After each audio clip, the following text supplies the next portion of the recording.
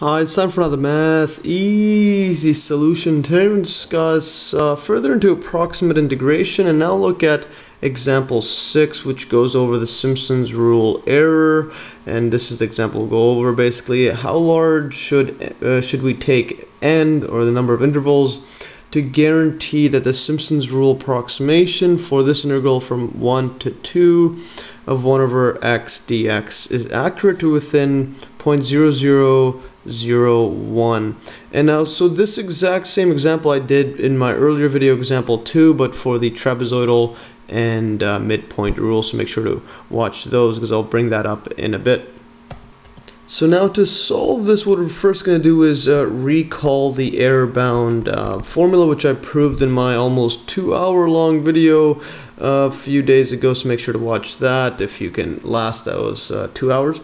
But anyway, so if we recall the error-bound, you have this error for the Simpson's rule. The absolute value of it is less than or equal to k, and b minus a 5 to the power of 5, and then you have 180 and 4. So make sure to watch that video. And where k is going to be greater than or equal to the absolute value of the fourth derivative f of x, like this.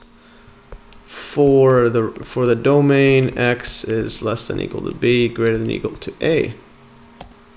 So now what we're going to do is, well, for the error, what we're going to do is set up the formula for the error, because again, we're looking at to be accurate within this number, and again, that just means make the error less than that.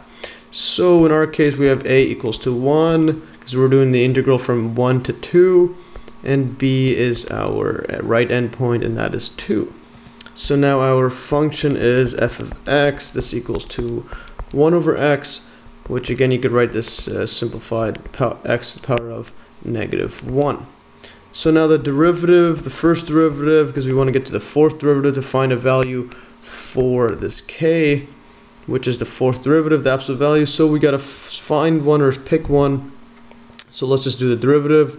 Derivative of the first derivative, put this -1 down, times by x, and take a 2 down. And this is just basic power rule differentiation. You can see the video link below for how to do the derivative of the power functions like that.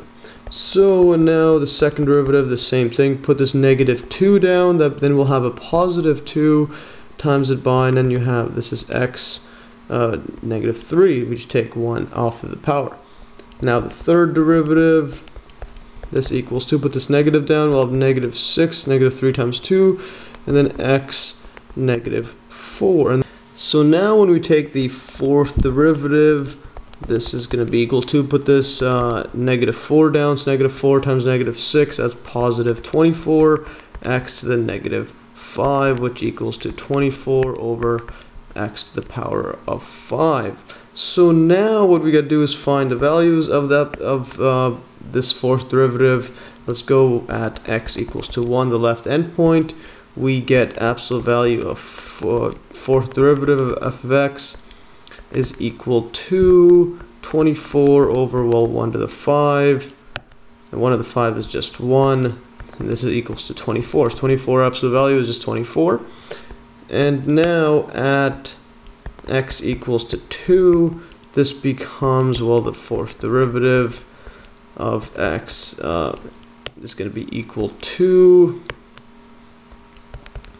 put this down, 24 divided by 2 to the 5, and this 2 to 5 are dividing by a bigger number than 1. We don't need to solve this. All we know is that this is less than 24, because you have 24 divided by 2 to the 5, so it's going to be whatever number that is. So it's less than 24. So what that means is, because we want to find k, where k is greater than or equal to f of 4x,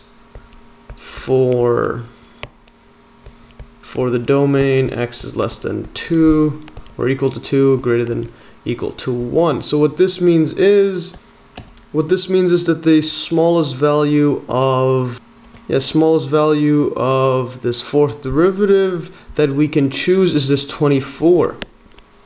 because this is the largest one inside, and then when you put in any other value, all you're getting is dividing it by a bigger number. So as you can see, this is the lowest that you can pick, so k has to be greater than or equal to 24. So we'll just we'll choose 24 for our case. Just choose 24. It's the lowest one we can choose, so we'll just choose 24 equals to k. So yeah, thus what we have is, now what we have is the absolute value of the error is going to be less than or equal to 24 is our k value, b minus a, which is going to be 2 minus 1 to the power of 5 divided by 180, and then this is going to be our n to the power of 4. So that's what we want, and then this one you can just simplify. This is just 24. This is 1 power of 5, so 180 and 4. So now what we want is this error to be within 0.0001. So we want absolute value of the error to be less than 0.0001. So what this means is, so we want this case, so we have to find n such that the error fits this case. So we'll have to have 0.0001 is greater than the error here, so this is going to be 24 over 180 and 4. So we have to find the n that matches this basically. So we're saying the error here, this is greater than whatever this maximum error we will be able to get for the n value that we're going to solve for. Yeah, so now if we rearrange this solving for n, we'll have initially n to the 4 is greater than or equal to 24 over 180, move this down, times it by 0.0001, let's put this in brackets.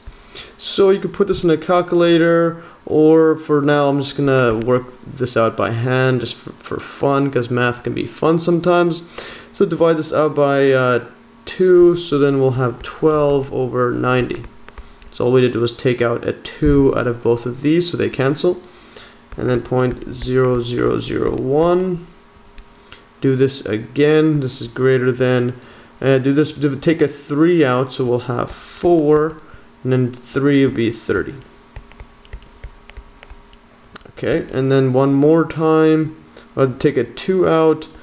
This is 2. I'm just trying to do this by hand, just to see how far I can go. And this is, let's extend this out. 15.0001. Make this a better line. And then last time, this is going to be 1 over 7.5. 7.5. Then 0.0001. And now this one, when you multiply this out, this is pretty much saying you're going to move this decimal place to the left.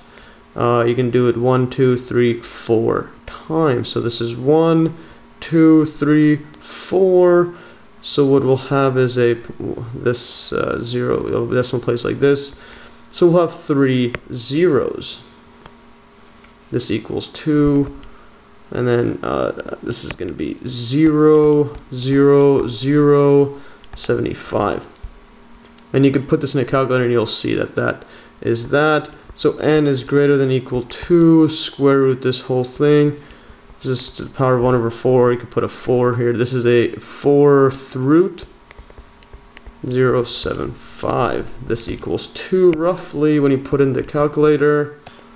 Yeah, and here I've put it into the calculator. You can just put in the Google, it has its own calculator. So 1 divided by 0.00075 to the power of 1 over 4, or that's the 4th root. You get around 6.0427, etc. And also for completeness here, that equation I was doing, so, but I just flipped this around. So 180 divided by 24, 7.5, which is correct. And then 7.5 times 0.0001 is 3075. Just wanted to double check that. So this is roughly 6.4. So n needs to be greater than it. So n is greater than 6.04. But we also know for the Simpson's rule, n must be even. must be even. So since it's even and the first number that's greater than 6.04 that's even is 8. So n equals to 8. So we have to pick n is as 8 sub-intervals for this accuracy to be within 0.0001 when using the Simpson's rule. And now some more words for thought. Compare this with example 2, which in my earlier video, where it was shown that to achieve this same accuracy using the trapezoidal rule, we needed n equals 41 intervals, and for the midpoint rule, we need n equals 29. Thus, what this means is we can achieve greater accuracy while using less intervals by using the Simpson's rule, and the less intervals required can greatly reduce the number of calculations and thus the computing power required especially when you deal with computers and calculators, etc. And in fact, many calculators and computer algebra systems have built-in algorithms that have a built-in algorithm that computes an approximation of a definite integral. So whenever you're trying to solve an integral in your calculator, etc., they're using approximate methods. Some of these machines use Simpson's rule, and others even use more sophisticated techniques, such as a topic called adaptive numerical integration. And this basically means it checks each function so that if the function fluctuates more on a certain part of the interval than it does elsewhere, then that part gets divided into more subintervals, whereas more flat or pretty much basic curves, those use less intervals. And this strategy also reduces the number of calculations required to achieve a prescribed accuracy. So when you deal with really advanced mathematics or engineering or whatnot, so then this becomes more and more important, especially when you're doing advanced topics like fluid dynamics or even basically modeling airplanes, etc. You want to get the lowest amount of calculations at a high accuracy, and you're going to need to know all this kind of stuff. So this is quite important for application purposes and other stuff like that. Anyways, that's all for today. Hopefully you'll learn from this pretty useful example on the Simpson's rule error bound. Anyways, that's all for today. Hopefully you learned, and like always, you could download these exact notes in the link below. And thanks for watching, and stay tuned for another Math Easy solution.